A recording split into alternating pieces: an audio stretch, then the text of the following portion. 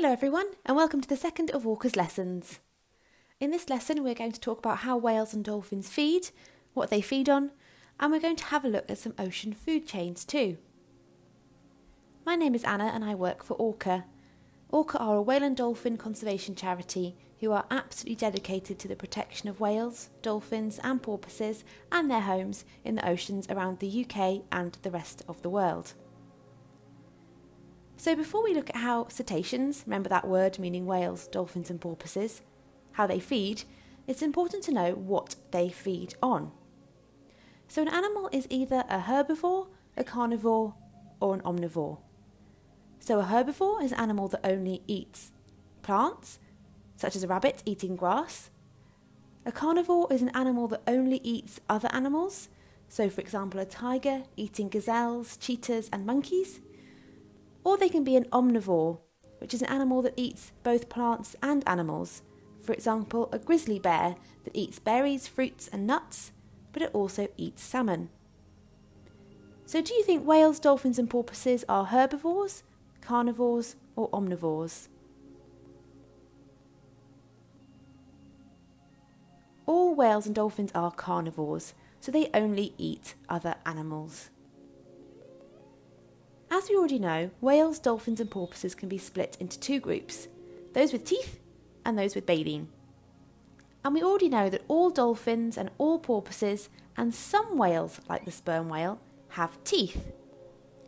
But most whales, like the blue whale, the humpback whale and the grey whale, do not have teeth.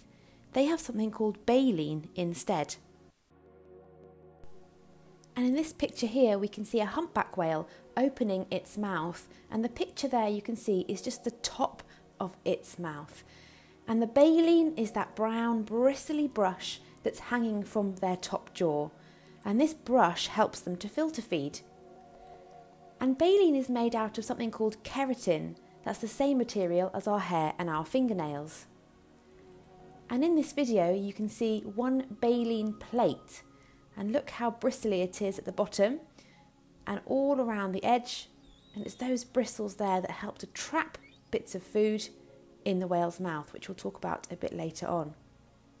Now that's just one baleen plate, and whales have hundreds of these baleen plates hanging from their top jaw, all tightly squished together to form a really thick bristly brush in their mouth. The blue whale is a fantastic example of a baleen whale. As we already know, the blue whale is the largest animal that's ever lived on our planet, bigger than any of the sharks or dinosaurs. We already know its heart is the same size as a small car and that its tongue is about the same size as an elephant. But what do you think these animals feed on? Do you think the blue whale feeds on cod and other large fish? Or seaweed? Or burgers? Or krill, which are tiny shrimp-like creatures? Or sharks? What do you think the blue whales eat?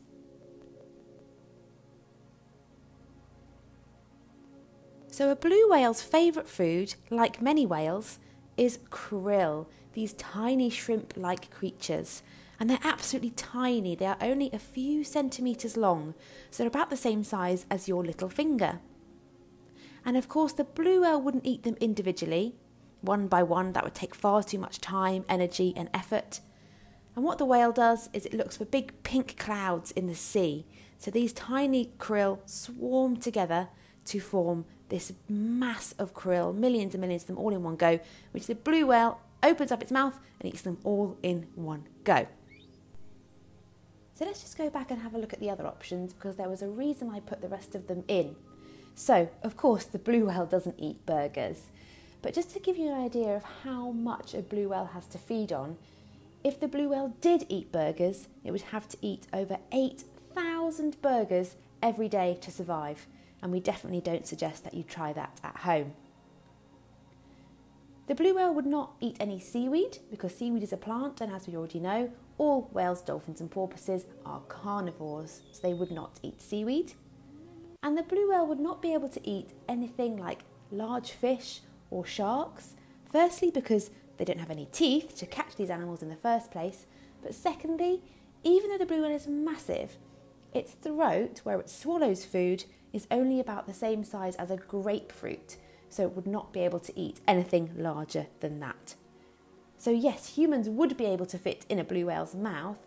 It's thought that 100 people could sit on the blue whale's tongue, but it certainly would not be able to swallow any of you.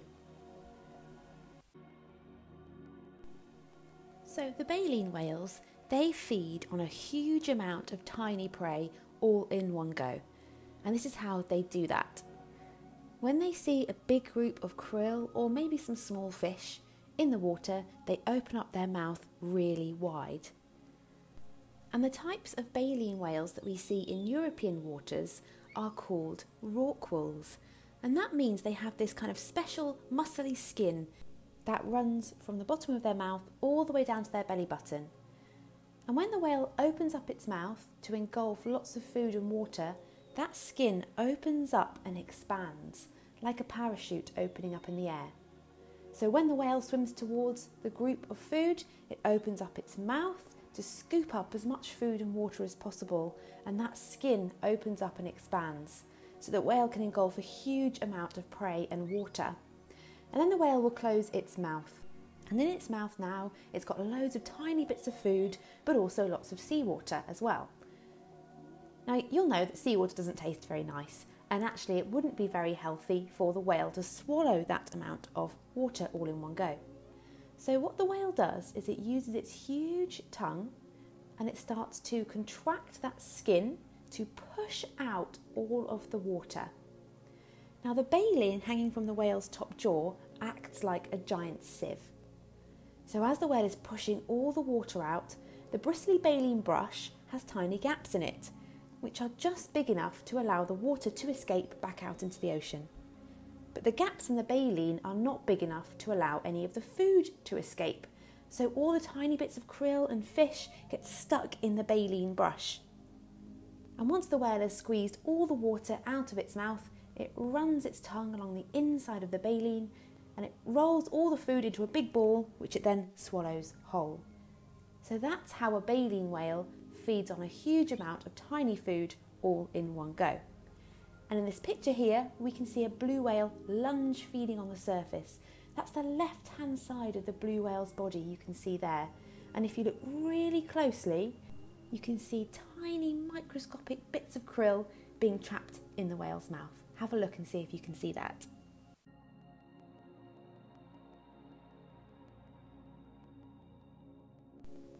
And in this video we can see a type of whale called a sei whale, and it's feeding. So it swims up to a group of small fish, opens up its mouth. You can see the rorqual pleats open up and expand like a big parachute, scooping up all the fish. You can see lots of birds there trying to catch the fish too. Now remember, the whale would not swallow the birds because its throat isn't big enough. And as the whale swims away, you can see bubbles coming out the side of the whale's mouth. And that's the whale squeezing out all the water just to leave the food in the whale's mouth trapped in the baleen brush. And next we've got an activity that you can do to help you understand how the baleen whales feed. All you'll need is a bowl, a sieve, some rice and some water, and then either a small jug or a milk bottle. And I'm going to show you how to make a whale out of a milk bottle. You will need an adult to help you with this activity. So first of all, we have our milk bottle here, and this is a really good way of reusing something before we recycle it. And we're going to draw an eye on either side, and we're also going to draw a mouth like you can see in the picture there. What you'll need to do now is kindly ask an adult to help you to cut out the mouth for you for the whale. So now we've got our whale that we're going to use for the activity, and you can even draw on a little fin there if you want to.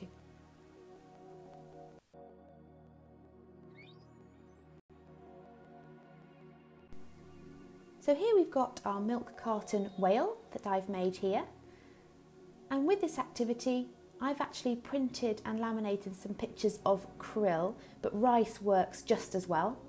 And the whale swims along, opens up its mouth to engulf all the krill.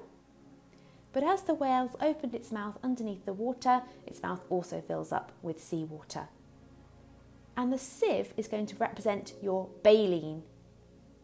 So the whale squeezes out all the food and water out of its mouth, and the sieve, the baleen, traps all the bits of food, but the water flows out into the bowl, which represents our ocean. So then the whale can swallow all of the food without swallowing all the water as well.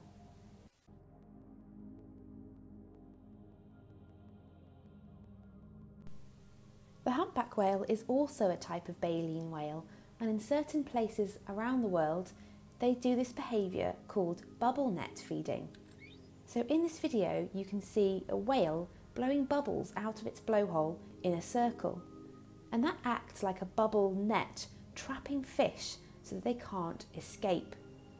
And once the whale's blown the bubbles, it comes up out of the water, engulfs all the fish trapped in the bubble net before squeezing out the water out of its mouth just to leave those fish trapped in its mouth. How amazing is that?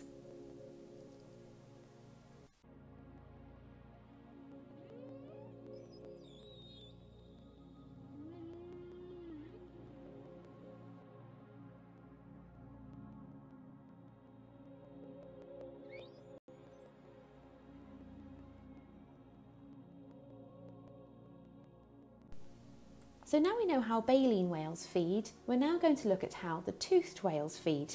And as the name suggests, they have teeth for feeding. But they don't actually use their teeth for chewing their food like humans do.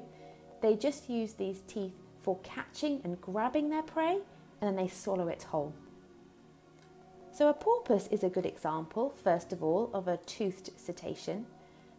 And harbour porpoises feed continuously all throughout the day, and their diet consists of over 20 different species of fish, octopus, squid and shellfish.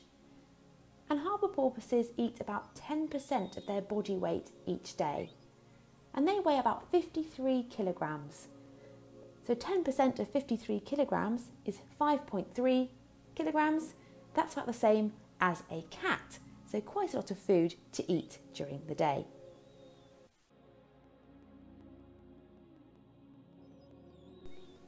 And the bottlenose dolphin uses its huge sharp teeth to feed on quite large fish and squid. And in this incredible picture here, taken in Scotland, you can see a bottlenose dolphin trying to eat a salmon whole, which it does very successfully.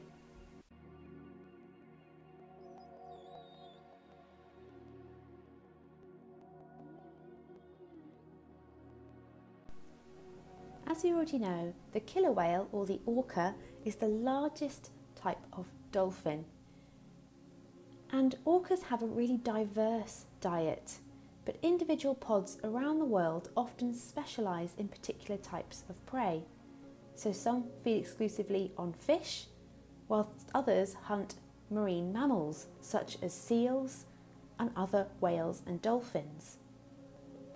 Orcas around South Africa are even known to eat great white sharks, and orcas around New Zealand specialise in eating stingrays.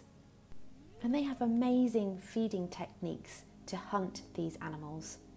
Because orcas mainly hunt in their pod, in their group, it means they can feed on an animal much larger than themselves. If you imagine a group of hyenas eating a giraffe, for example, because they feed in a group and they hunt in a pack, they can feed on a really large animal.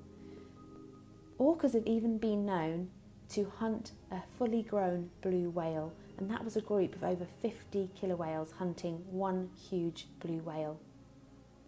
They're also known to create huge waves in the sea, which wash seals off rocks and ice packs. So these are very clever animals which use a huge variety of different techniques to hunt their prey.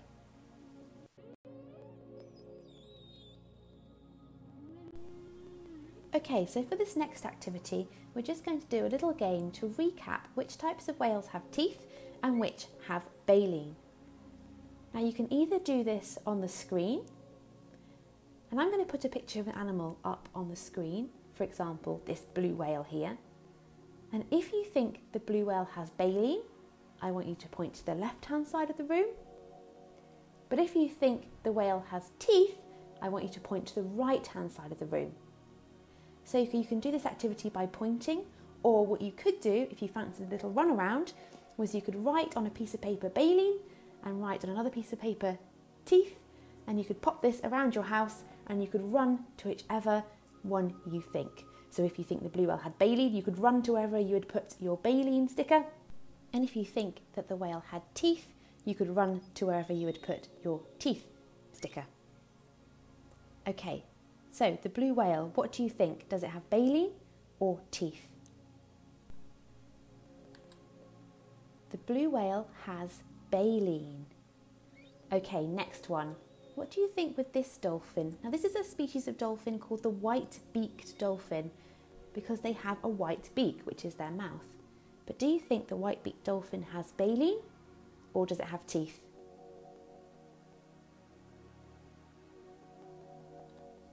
The white-beaked dolphin has teeth. Next up is the sperm whale. So do we think the sperm whale has baleen or teeth?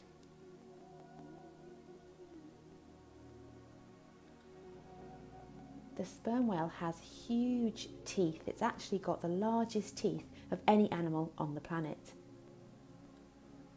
This whale is called the minke whale, and it's a whale that we see a lot around the UK coastline. So do we think the minke whale has baleen or teeth?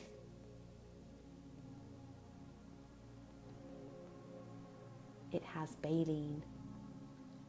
What about the orca or killer whale?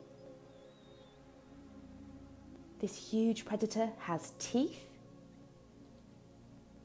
The humpback whale has baleen. And the last one is the harbour porpoise, which has teeth. Well done. How many of those did you get right?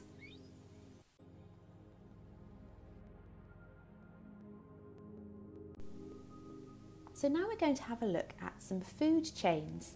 And all animals belong in a food chain. And a food chain shows the transfer of energy between animals. So all living things need energy to survive.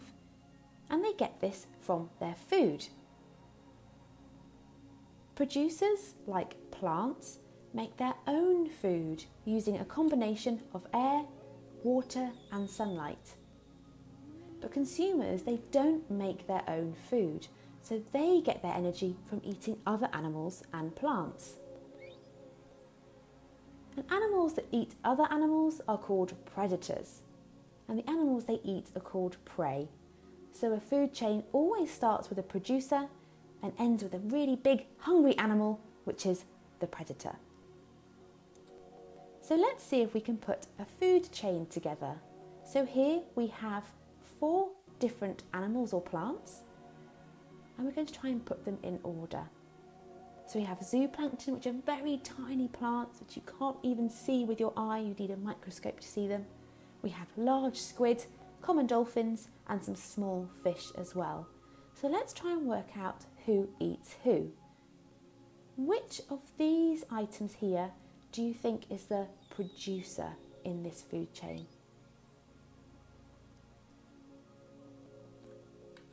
It's zooplankton, so tiny plants which get their energy from the sun.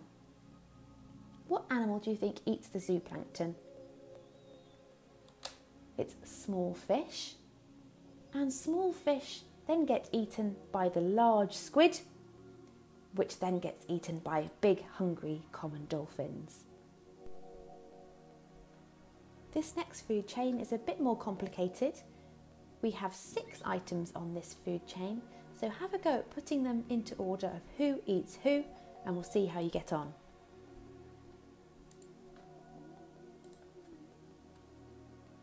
So every food chain actually starts with the sun, because that's where any plant gets their energy from, like zooplankton. The zooplankton then get eaten by herring, which then gets eaten by tuna. Tuna gets eaten by a bottlenose dolphin, which then gets eaten by the top predator of the ocean, the orca or the killer whale.